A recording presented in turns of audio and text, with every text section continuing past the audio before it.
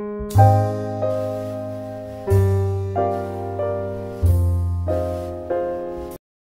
alaikum wa rahmatullahi wa barakatuh. I'm Mrs. Bushra Mushtaq, PG Psychiatric Nursing. Today I am with the part 3rd of the previous video, that is personality disorders. In this video I will be discussing about the histrionic personality disorder, narcissistic personality disorder and avoidant personality disorder. The first one is the histrionic personality disorder. The word hysteria, you may have come across through the word hysteria. From that it has been derived, and the characteristics जो आपको hysteria patient में मिलते हैं वही आपको इस वाले histrionic personality disorder में होंगे, ठीक है. The basic characteristic or I can say it is characterized by the colorful, dramatic and extroverted behavior, this histrionic personality disorder. And their extroverted behavior is excitable and emotional. They usually are the emotional people. So basically they dramatize their feelings. Whatever they feel, they dramatize it, extra dramatization, and they don't keep it in their own मतलब self. Introverted नहीं होते हैं. जो वो feel करते हैं या जो उनको महसूस होता है वो बिल्कुल दूसरों को बोलते हैं और extra dramatically वो उन feelings को दूसरों तक पहुंचाते हैं, ठीक है. And usually histrionic personality disorder, they have very much difficulty in maintaining the long lasting relationships, although they require constant affirmation of approval or acceptance from others, because as such कि उनको अच्छे से जल्दी ही maybe कोई accept ना करे, but they will require that thing कि उनको accept किया जाए. But जब वो उस relation पे फिर वो आ जाते हैं, कोई friendship उनसे करता है, मगर वो खुद ही फिर उस रिलेशन को कंटिन्यू नहीं कर पाते. और ये भी पाया गया है इनमें हिस्ट्रोनिक पर्सनालिटी डिसऑर्डर्स में लगभग अबाउट 2 to 3% ही पाए जाते हैं हिस्ट्रोनिक पर्सनालिटी डिसऑर्डर्स, इनकी prevalence, and it is more common in women then in man. क्यों आपने कभी देखा होगा, for example we will talk about the suicide, ठीक है. It is just an example but it has been very much seen through the studies also. If there are 2 aspect, suicide commit करना है mail को और suicide commit करना है female को. The male will go in a one go and do the suicide, चाहे उसको किसी भी मीन से करना हो, let it be the gun shot or let it be वो अपनी हाथ काटे. बट females में क्या देखा गया है, they will firstly say to others so that they create an environment of saving them, you know, ऐसा कि उनको कोई बचाने आए. हिस्टीरिया के तौर पे वो कोशिश सिर्फ करते हैं, ठीक है ना. एग्जैक्टली अटेम्प्ट जो वो सक्सेसफुल रेट सुसाइड की होती है वो फीमेल्स में कम पाई जाती है. तो ड्रामेटिकली वो प्रेजेंट करते हैं खुद को. That is why this personality is more in the females then in the mails. This, as I told you, more prevalent in females. Basically ये immature personality होती है. Emotionally ये people unstable होते हैं, जिसकी वजह से क्या इसको बोलते हैं, ये emotionally over react करते हैं to other situations, चाहे to other individuals, to their environment, because they are emotionally unstable. उनको अंदर से वो emotional stability ही नहीं होती है, जिसकी वजह से वो balance नहीं कर पाते हैं internal और external environment को. एंड वो बनना चाहती है, चाहे बिकॉज मोस्टली हम ये फीमेल्स में पाया जाता है.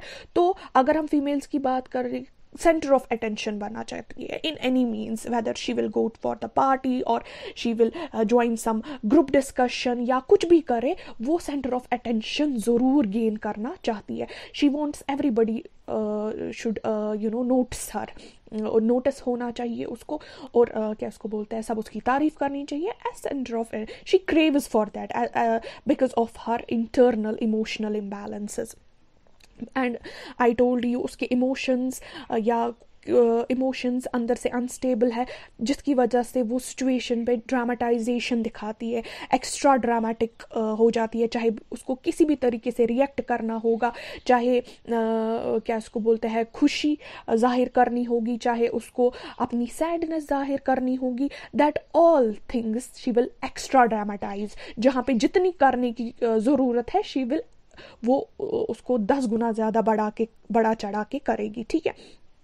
प्रोएक्टिव रहते हैं sexually and seductive in nature होते हैं वो, and they are highly suggestible and dependable. उनको हमेशा सजेशंस की ज़रूरत पड़ती है, because they don't know how to react to a particular situation, they will एक्सरग्रेट और over react to the situation. Dramatisation जो मैंने ऑलरेडी बोला, वो उस तरीके से सिचुएशन को हैंडल करेंगे, तो उसकी वजह से उनको हर मोड पर, हर एक पॉइंट पर सजेस्टेबल होने की ज़रूरत होती है, और they are dependent on the others, they are egocentric. Yes, definitely यहाँ पे आपको समझ आ जाएगा प्रीवियस लेक्चर्स से कि ईगोसेंट्रिक वो किस तरीके से बनते हैं, because may be there the libido, that is the psyche energy, has been more shifted in the what is called as ego aspect of the personality.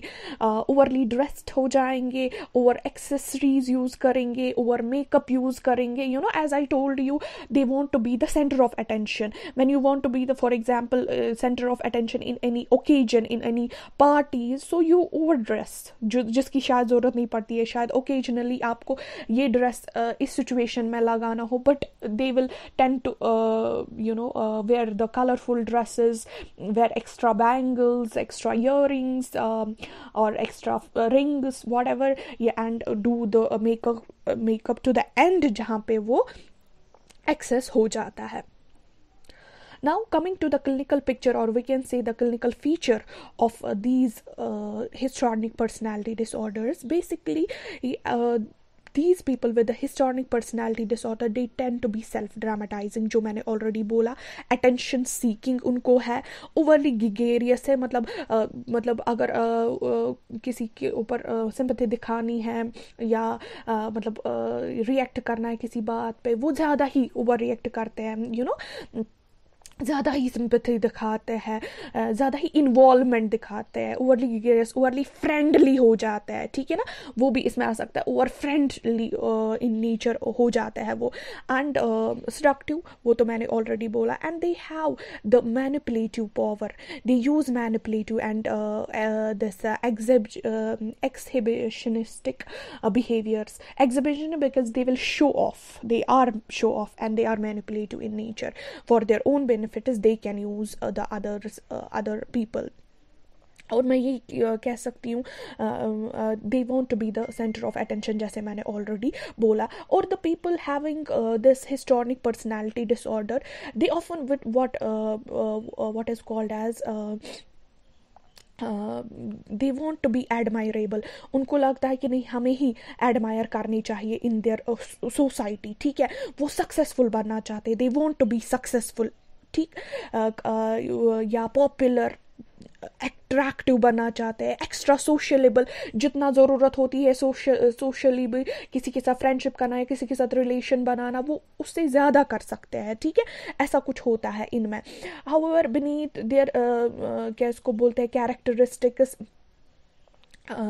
उनको अप्रूवल की ज़रूरत, वो ज़रूरी मानते हैं कि मुझे अप्रूवल की ज़रूरत है, ठीक है ना, मतलब मुझे वो मानने चाहिए, I should be approved, I should get attention at all costs whatsoever, ठीक है ना, they will evoke attention, अगर उनको मिलेगा भी नहीं attention, वो चाहते हैं, वो ऐसा कुछ करते हैं कि उनको वो attention मिल जाए, ठीक है, वो ऐसा कुछ करते हैं। और अगर उनको attention नहीं मिली, failure हो जाए उस बात में, if they evoked this failure to evoke the attention and then वो क्या इसको बोलते हैं, किसी और क्या इसको बोलते हैं, अपना फीलिंग दिखा सकते हैं, जैसे एंजाइटी के तौर पर, ठीक है ना, वो एंजाइटिक हो जाता है अगर उनको वो अटेंशन ना मिले, वो बन सकता है इसमें।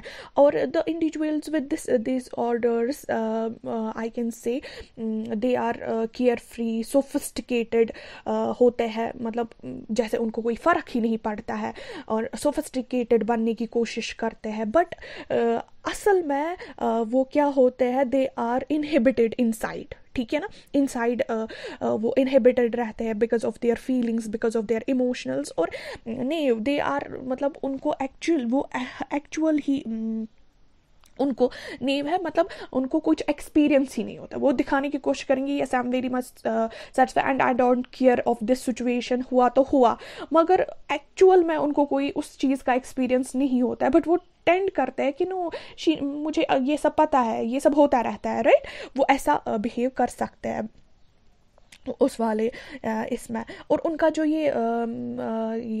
क्या इसको बोलते हैं, ये डिसऑर्डर के पर्सनालिटीज़ है, ये हाईली डिस्ट्रैक्टेबल हो सकते हैं किसी वजह से, और फ्लाइटली इन नेचर, अगर अभी इस वक्त ऐसा बिहेव करेंगे विद इन सेकेंड्स, अगर उनको कुछ चेंज इन द इमोशन हो गया या चेंज इन द सिचुएशन हो गया, उसकी वजह से वो दूसरी तरीके से बिहेव करते ही है। ये ऑलरेडी मैंने जैसे बोला, हाईली सजेस्टेबल होंगे, इम्प्रेशनेबल होंगे, वो अपना इम्प्रेशन डालने की कोशिश करेंगे, और ईजिली इन्फ्लुएंस्ड बाय अदर्स। अगर मुझे पता है ये हिस्टेरिक पर्सनालिटी और मैं उसको यहीं से कुछ बोलूँगी कि may be you should do this and I like these sort of person, वो इन्फ्लुएंस जल्दी हो के खुद में वो बिहेवियर लाती है, ठीक है ना। और अगर मैं बोलूँगी that person, O my God she is very much attractive, she is very much appealing, उसकी वजह से she may be influenced by her and she will do the things according to that person, ठीक है। ऐसा होता है, dependable तो होते ही होते हैं because they don't know how to react, what to do in particular situations, and उनका इंटरपर्सनल रिलेशनशिप पहले तो वो बनाना चाहते हैं रिलेशनशिप, और जब वो बनता है वो सुपरफिशियल होता है और लॉन्ग लास्टिंग बिल्कुल भी नहीं होता है। और आप इन पर्सन्स में देखोगे यूजुअली क्या इसको बोलते हैं, they have the somatic complaints also, वो ज़्यादातर अपनी जो फीलिंग्स है वो बॉडीली सिम्टम्स में दिखाएंगे, ठीक है, बिकॉज अगर उनको अटेंशन नहीं मिल रहा है घर पे, दे विल कंप्लेन ऑफ मुझे यहाँ दर्द है, मुझे वहाँ, पर्टिकुलरली ऐसा होता रहता है, and more in the females, if they won't get the attention वो ऐसा कुछ कर सकते हैं। अब ऐसा नहीं लेना आप इधर के सारी फीमेल्स ऐसा ही करते हैं, आप किसी के घर पे बीमार है women and you will say no she may have the history, no not always like that, but these personalities they tend to show the somatic complaints of these, or they may have some episodes, fleeting episodes of this psychotic symptoms as well। जब उनको extreme stress हो जाएगा तब वो psychotic symptoms दिखा सकते हैं जो कि normal individual नहीं तब दिखाएगा। Now talking about the predisposing factors जो कि associated होते हैं with the histrionic personality disorders, this neurobiological correlation have been proposed in the predisposition of the histrionic personality disorder, and इसमें जो characters है जैसे कि neurobiological में हम देखते हैं enhanced sensitivity हो जाती है, या reactivity to environment stimuli ज़्यादा बढ़ जाती है due to the what is called as heightened non-adrenergic activity, तो वो इन individuals में हो सकता है। एंड दे सजेस्टेड ये वाला जो है न्यूरोबायोलॉजिकल के that the traits of impulsivity may be associated with the decreased serotonergic what is called as activity, ठीक है ना। वो अगर सेरोटोनर्जिक एक्टिविटी डिक्रीज हो गई तो उनकी इम्पल्सिविटी उसके रिलेटेड एसोसिएट हो सकती है। और हेरिडिटी की अगर बात करेंगे also can be the factor because this disorder is apparently more common in the first degree biological relative of the people with the disorder than in the general population, वो भी हो सकता है इसमें। और अगर बहुत सारी रिसर्च सजेस्ट ये भी करती है कि बिहेवियरल कैरेक्टरिस्टिक्स जो हिस्टोनिक पर्सनालिटी डिसऑर्डर में है वो बायोजेनेटिकली डिटरमाइन कर सकते हैं, मतलब बायोजेनेटिकल टेम्परामेंट से डिराइव हम कर सकते हैं। बिकॉज वो extremely variation in the temperamental behaviour दिखाते हैं. एंड अगर हम साइको सोशल परस्पेक्टिव से देखें, साइको सोशल डेवलपमेंटल परस्पेक्टिव से, तो लर्निंग एक्सपीरियंस से भी ये कंट्रीब्यूट हो सकता है to the development of the histrionic personality. ठीक है ना, लर्निंग थ्रू लर्निंग एक्सपीरियंस वो डेवलप कर सकते हैं ये वाली पर्सनैलिटी. द चाइल्ड बचपन में ही may have learned that positive reinforcement, क्या इसको बोलते हैं, on the ability to perform parental approved. ठीक है ना, मतलब तभी उनको अगर उस पॉजिटिव ये रीइंफोर्समेंट दिया हो या पेरेंट ने उसको अप्रूव किया हो बचपन में, या एडमायरेबल बिहेवियर दिखाने से उनको ऐसा कुछ होता है, तो वो वाले कैरेक्टरिस्टिक्स वो डेवलप कर देते हैं. And this it is likely that the child rarely received either positive or the negative feedback. तो parental acceptance या approval अगर उनको inconsistently मिला हो तो क्या इसको बोलते हैं, and only when the behaviors met parental expectations, तभी वो जाके कोई behavior exhibit करते हैं. मतलब अगर for example ये through learning है, psychosocial की बात हो रही है, मतलब अगर उसने कोई अच्छा काम किया, उनको positive रेनफोर्समेंट में, या पेरेंट ने उसको अप्रिशिएट किया, वो चीज़ रखेगी दिमाग में. ठीक है ना, फिर वो आगे जाके वही बिहेवियर डेवलप करेगी. अगर उनके पेरेंट ने उनको डिजेक्शन कर दिया, ठीक है ना, या नहीं माना, मतलब एक्सपेक्टेशंस पे नहीं खरी उतरी ड्यू टू वन रीज़न, तो वो उस तरीके से अपने अंदर वो बिहेवियर एग्जिबिट कर सकते हैं. Now second comes the narcissistic personality disorder, a very common term जो ट्रेंड होती है आजकल फेसबुक्स पे, और you can see in you know many of the situations. Narcissistic personality disorder, जैसे कि बहुत बार रिसर्चेस किए गए ऑन द सेल्फीज ऑल्सो, तो उनमें पाया गया ये ज़्यादा नार्सिसिस्टिक पर्सनालिटी डिसऑर्डर. या कहीं और पे आपने ये वर्ड बहुत बार आजकल ट्रेंडिंग देखा होगा in the social media, right.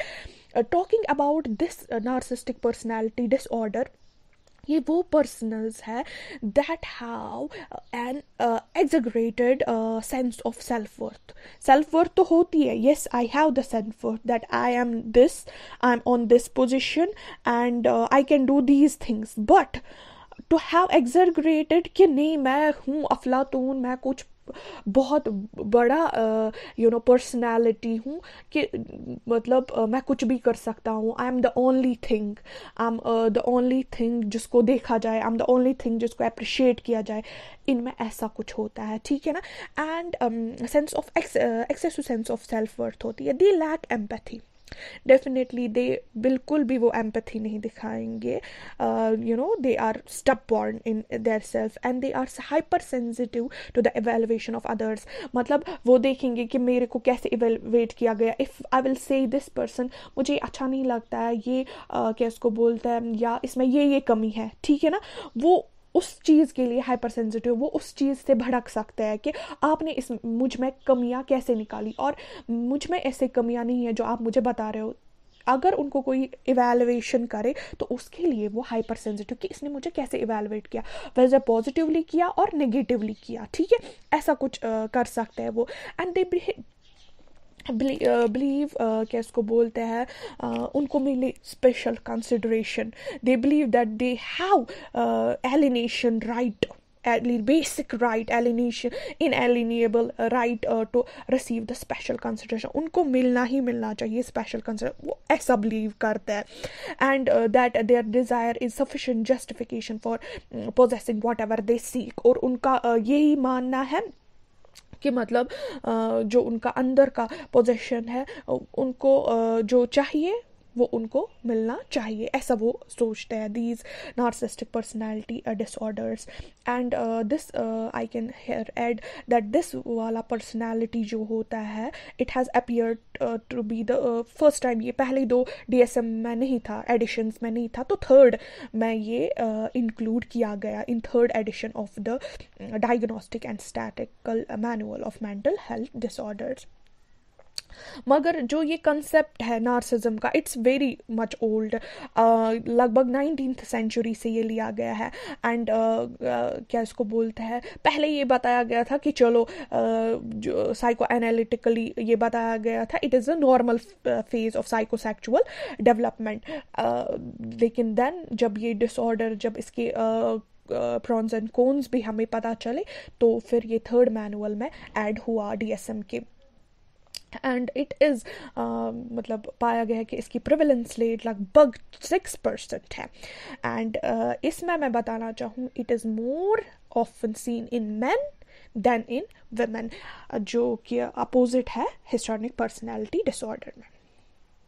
Talking about the clinical picture कि कैसा लगेगा ये नार्सिस्टिक पर्सनैलिटी वाला, बिल्कुल this individuals with this narcissistic personality disorder, they appear to lack the humility, they are overly self-centered, selfish होंगे, अपने बारे में सोचेंगे, उनको अपनी दुनिया के सिवा, अपने आप के सिवा और कुछ नहीं दिखेगा। they will exploit others to fulfill their own needs, to fulfill their own desires, and they often do not conceive of their behavior as being inappropriate or objectionable। उनको नहीं लगता है कि हमारा बिहेवियर कभी भी कहीं पे भी इनअप्रोप्रिएट हो सकता है या ऑब्जेक्शनेबल हो सकता है, because they always view themselves as superior to the others. उनको ऐसा लगता है beings, and they believe that they are entitled to have the special rights, to have the special privileges, जहाँ पे भी वो जाए उनको स्पेशली ग्रीट किया जाए, उनको स्पेशली एड्रेस किया जाए। उनको ऐसा लगता है कि उनको स्पेशल राइट्स और प्रिविलेजेस है। एंड बेसिकली अगर मैं बोलूँ, although most often they are grounded in what is called as grandiose distortions. उनको ग्रैंडियस पर्सनैलिटी होती है, और उनका मूड अगर हम बात करेंगे वो ऑप्टिमिस्टिक रहता है। वो हमेशा आपको लगेगा कि ऑप्टिमिस्टिक है, न्यूट्रल एंड रिलैक्स्ड, चेयरफुल है, केयर फ्री है, जैसे उनको किसी चीज़ की फिक्र नहीं है। But what is called as, अगर this mood it can easily change, and what is called as because of their fragile self-esteem। and उनको अगर ये self expectations meet नहीं हुई होंगी या कुछ, they do not receive these side positive feedbacks they expect from the others, या criticism उनको मिलेगा, तो फिर वो रेस्पॉन्ड कैसे करेंगे विथ क्या इसको बोलते हैं, डिजेक्शन, ह्यूमिलेशन से वो रेस्पॉन्ड कर सकते हैं। बिल्कुल जो मैंने बोला ऑलरेडी कि अगर उनको अच्छे से रेस्पॉन्ड नहीं मिलेगा, वो शेमफुल, ह्यूमिलिएशन या डिजेक्शन से रेस्पॉन्ड कर सकते हैं। एंड वो क्या करते हैं, दे मे टर्न इनवर्ड्स, मतलब फैंटेसाइज देयर रैशनलाइजेशन, जो भी वो करते हैं उनको क्या उसको बोलते हैं, फैंटेसाइज करेंगे, जिसकी वजह से वो क्या करेंगे, अपना ये बिहेवियर जो है वो कंटिन्यू करने की कोशिश करेंगे। ठीक है। एंड दे एक्सप्लॉइट अदर्स, जो मैंने ऑलरेडी बोला, for their own benefits, for their own self gratification, जिसकी वजह से ऑब्वियसली उनका इंटरपर्सनल रिलेशनशिप अच्छा नहीं रहता है। और सबसे इम्पॉर्टेंट बात, सिलेक्शन ऑफ मेट, जब उनको स्पाउस, जब उनको पार्टनर ढूंढना पड़ता है इन मेल्स को, क्योंकि ये मेल्स में ज़्यादा पाया गया है, तो वो क्या करते हैं, वो चूज़ करते हैं उस पर्सन को जो उनकी तारीफ करे, दिन रात praise, positive feedback they, what they require, and क्या इसको बोलते हैं, and who will not ask much from there partners in return, मतलब वापस वो ज़्यादा कुछ नहीं चाहिए।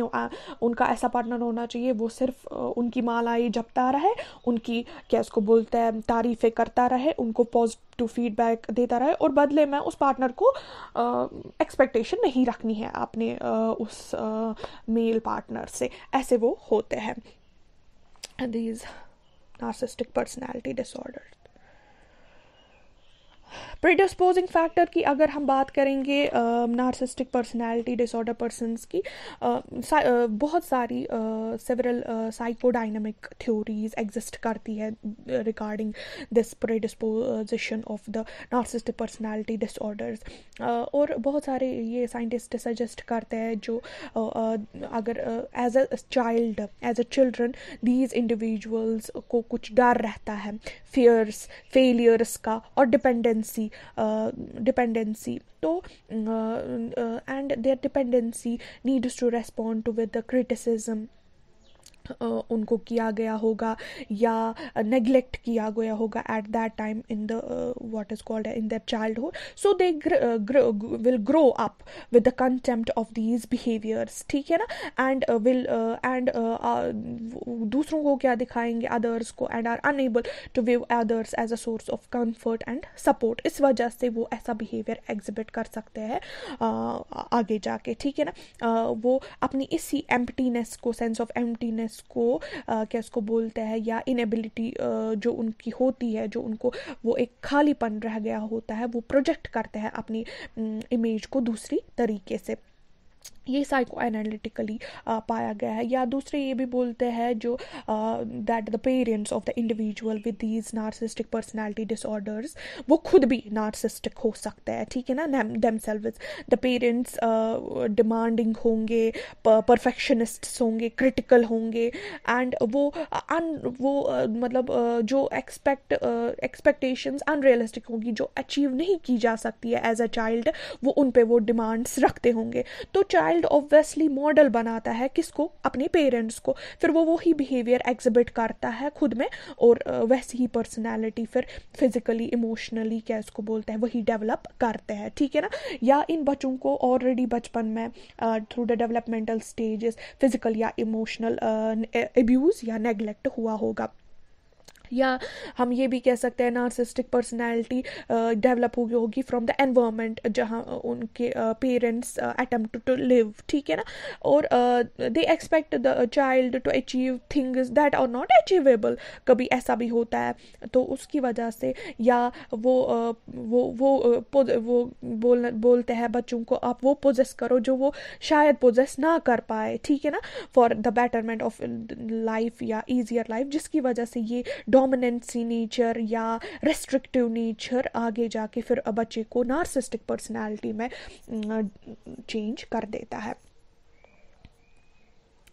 Now the last one, that is the avoidant person, not the last one I'm saying, it is today's topic's last one, that is the avoidant personality disorder। ये word ही indicate करता है avoidant personality disorder, ये avoid करता है कुछ चीज़ों को, ऐसा नहीं है कि इसमें नहीं ख्वाहिश है उस चीज़ को हासिल करने की या उधर बैठने की, फॉर एग्जांपल ग्रुप में, मगर ये खुद ब खुद किसी रीज़न की वजह से वो सिचुएशंस, वो इंडिविजुअल्स को अवॉइड करता है।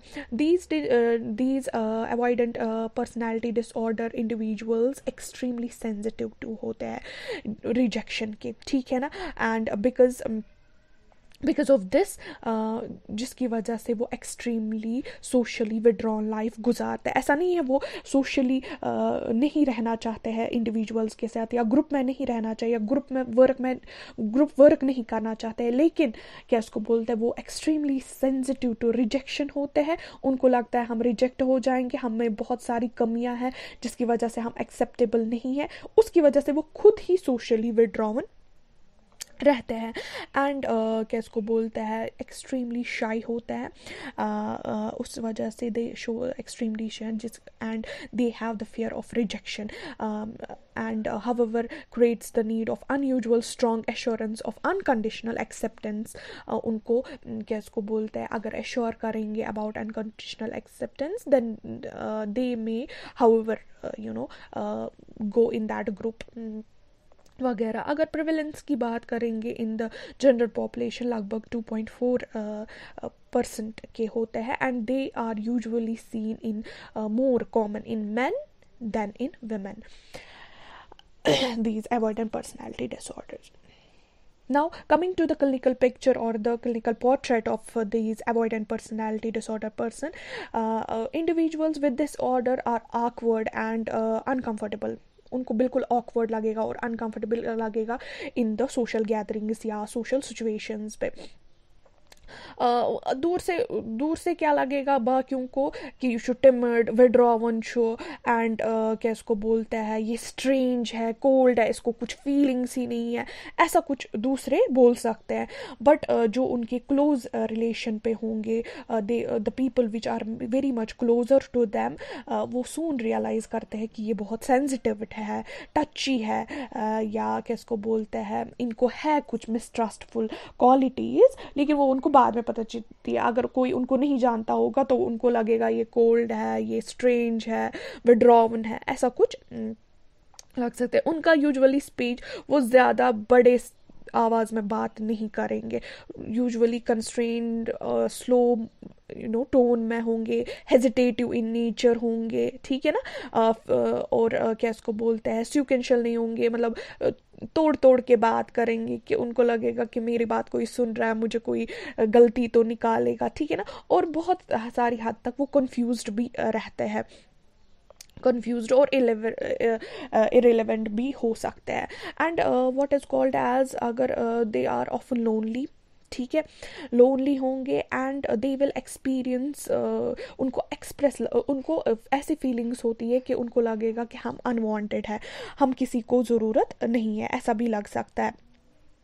क्योंकि देयर व्यू टू अदर्स, वो दूसरों को व्यू कैसे करते हैं, as a critical, as betrayal, humiliating, दूसरों को उनको लगेगा ये मुझे धोखा देगा या ह्यूमिलेट करेगा, जिसकी वजह से वो ऑलरेडी कैसको बोलते हैं अवॉइड करते हैं। दे desire to have the relationship, closure relationship in fact, but they avoid them because of the fear of rejection, जो मैंने ऑलरेडी बोला। और अगर हम बात करें डिप्रेशन, एंग्जाइटी, एंगर, ठीक है ना, वो उनको आ सकती है due to failing to develop the social relations. वो कॉमनली ये चीज़ें, डिप्रेशन, एंग्जाइटी, ये ना क्या इसको बोलते हैं, डेवलप कर सकते हैं ये वाले। अगर हम प्रीडिस्पोजिंग फैक्टर्स की बात करेंगे, क्लियरली कोई भी there is no clear cause कि क्यों हो जाता है ये अवॉइडेंट पर्सनैलिटी डिसऑर्डर, मगर we see the contributing factors या combination of biological factor, combination of biological, genetic and psychosocial factor influence कर सकता है। Because some of the infants पाया गया है who exhibit the traits of hyper irritability या tension या विड्रॉवन behaviour, they may possess a temperament disposition towards the avoidant pattern।